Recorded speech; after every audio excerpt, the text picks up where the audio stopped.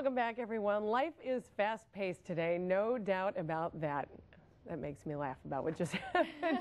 Do you ever feel like you're riding a wave or a roller coaster? Today, we're back talking with our life coach, Pat Barone of Catalyst Coaching, about living a different way, what she calls a deliberate life. Thanks so much for joining us today.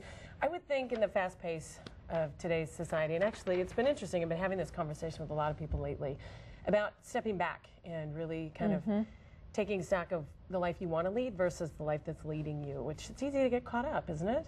It really is easy to get caught up, but you know, it's like if you're looking for a job, do you look for what you really want, or do you just look at what's out there and take what comes along? There's a big difference in the quality of what you're going to get. There is a big difference. Some people, though, are finding themselves in the latter situation right now just to have a job. But, okay, so let's talk about signs of a deliberate life. Well, you know, you're really focused on now when you're living a deliberate life. You're present to everything that happens. Have you ever driven home and not known how you got there? Well, you just missed 10 minutes of your life. You know, you weren't present for that 10 minutes. Is that just because you've got too much else going on that you're thinking about, or? It's usually an overthinking thing. One of the other things about being, a deliberate creator is that you're living fully present in your body. You know, you're not off in your mind, just thinking and thinking and thinking. We're real overthinkers in our society right now. We think we can big brain our way through anything, and we kind of live from the neck up. So you're saying in order to, where do you start, like assessing where you want your life to be, though? I mean, isn't thinking an important part of that? Thinking is part of setting your goals, yes. But what happens is that people start to overthink and debate every little issue and try to solve it in their brains.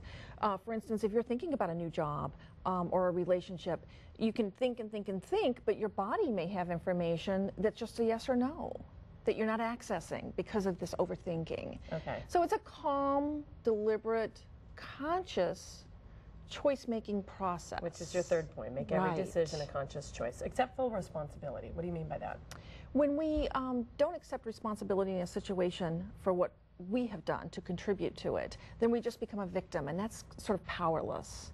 So you want to take responsibility for everything. You know, the storms happened last night, but your responsibility would have been if you didn't go for safety. Do you know what I mean? You could have contributed to a situation there. Do you see the difference? Absolutely. Okay, and be clear about the person you're becoming. We're all growing, we're all evolving. And everything that you do today will create tomorrow for you. So for instance, if you want to create more health, and you have choices to make about what you eat. If you just go along with the crowd, you might be creating dishealth tomorrow, unhealthy situation.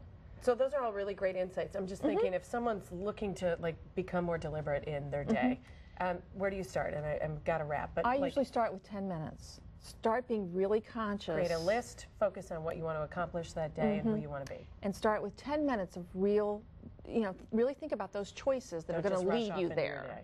Okay. All right, Pat Barone, great to see you. Thanks again so much for your insights.